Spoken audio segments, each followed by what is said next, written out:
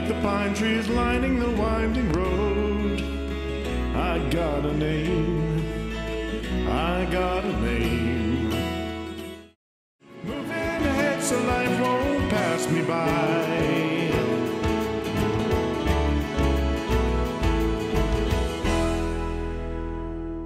Hello there, welcome to Inquiring Minds. My name is Doug and I'm back with a video by request. I was asked recently by several viewers to do a video showing the top fountain pens in my collection. It's been several years since I did a video like that, and the list has changed a bit since then. I certainly have more pens from which to choose. Even though the list has changed, the top pen in my collection hasn't. So let's take a look at the top 5 fountain pens in my collection right now.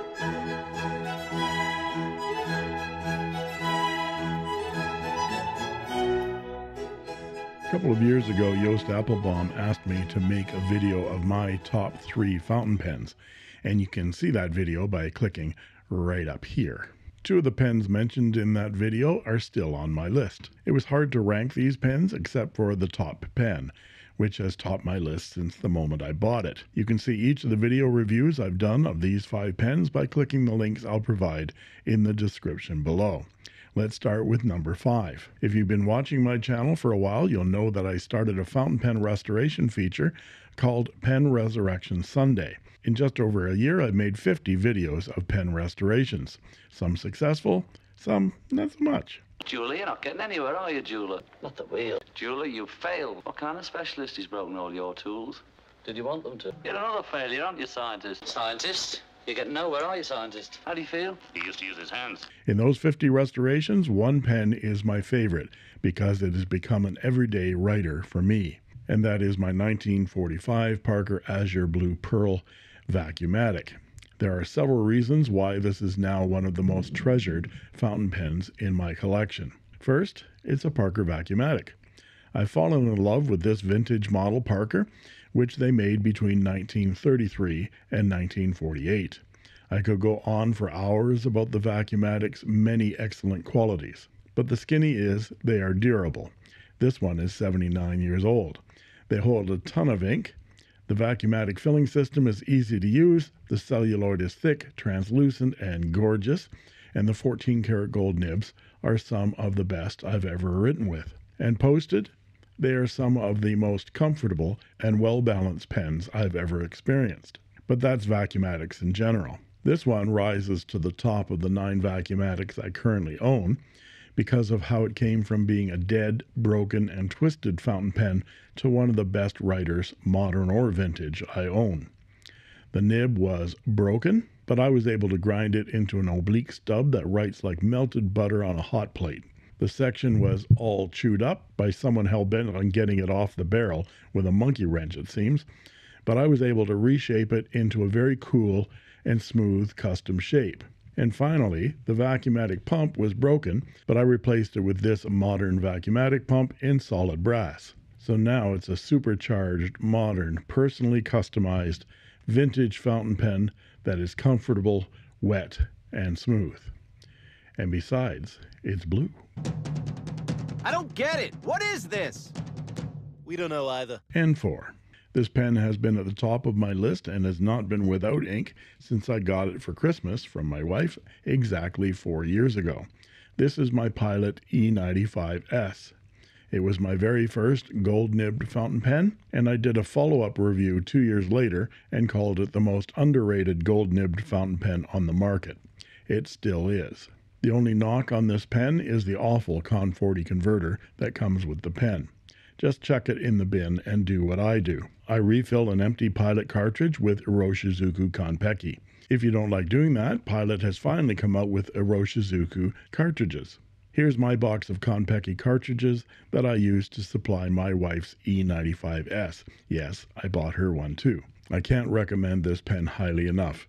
The nib is so smooth as to defy description, and it writes after sitting on my desk for weeks. And the capping and uncapping of this pen is something that is truly sublime and needs to be experienced to appreciate. Number 3, I would not have this pen if not for the generosity of Nino Marino, the CEO of Nettuno, Delta, and Mayora. After having the good fortune to interview this brilliant pen designer on Joost Appelbaum's Appelbaum Bites YouTube podcast last summer, Nino asked me for my address because he wanted to send me something. I assumed he would provide me with something from his Mayora brand to review. When this big orange Delta box arrived, I was literally shaking when I opened it. I see you shiver with anticipation. This big orange and black Delta DV 2.0 Premium has a 14 karat gold medium nib, a gold-plated 925 silver cap band, and a piston that has a blind cap that removes to access the knob rather than the knob turning from the outside of the pen. This may seem a little odd, but practically what it means is you can keep the piston moving up the barrel as ink is used up to both charge that feed and remove the air, keeping the pen from burping as you go. If you do this with a normal piston, the pen has a gap between the knob and the barrel. This is a very cool feature, and I use it all the time. This pen is big and beautiful in my hand, and the nib is incredible on the page. I never thought I'd be a fan of black and orange, but this pen is now in constant use. And number 2, this is my Leonardo Momento Zero Blue Hawaii. It was my very first Leonardo pen, and even after obtaining 8 more Leos, this one is still the best of them. It's the pen that I feature at the beginning of every video, writing Inkquiring Minds in J. Urbain Kyanite du Nopal ink. I had Jack Hernandez, my nib guru, cut the broad box steel nib into an architect for me, and it is in use at least once a week. I use it to sign cards and letters because with the Kyanite du Nopal shimmering teal ink and this infinitely expressive nib, it gives my writing a beautiful character, even up against all my other Leo finishes here. The Jonathan Brooks Earth Magic 2, Rosewood Ebonite, Stardust, Smeraldo, Prunia, Galaxy Blue, and Salt. The Blue Hawaii is still my favorite. And number 1. From the moment I got this pen for my birthday in 2021, this Pelikan M800 became the best fountain pen in my entire collection and has stayed there for 2.5 years. I have flashier pens in my collection, like my Leonardo MZG in Jonathan Brooks Earth Magic 2 acrylic, or my Waterman Karen in marine amber.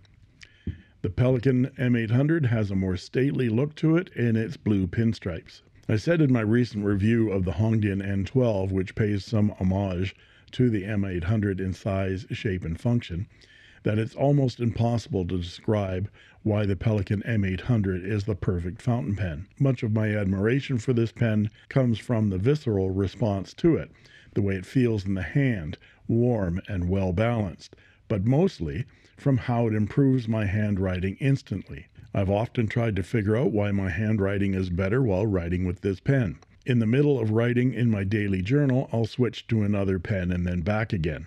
The only thing I've been able to notice is that the 18 karat gold medium nib has a unique grind to it.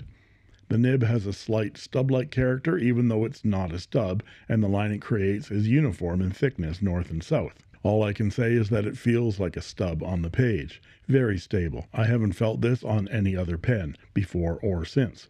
So when people ask what I think is the finest fountain pen in the world regardless of price, I never hesitate to say my Pelikan M800. It is my only Pelikan fountain pen, and even though I've tried others, like the M200, the M600, and even an M1000, I doubt any fountain pen, Pelikan or not, will supplant this one as the finest pen I own. And there you have it. I hope all of you had a lovely holiday and wish you all a very happy New Year.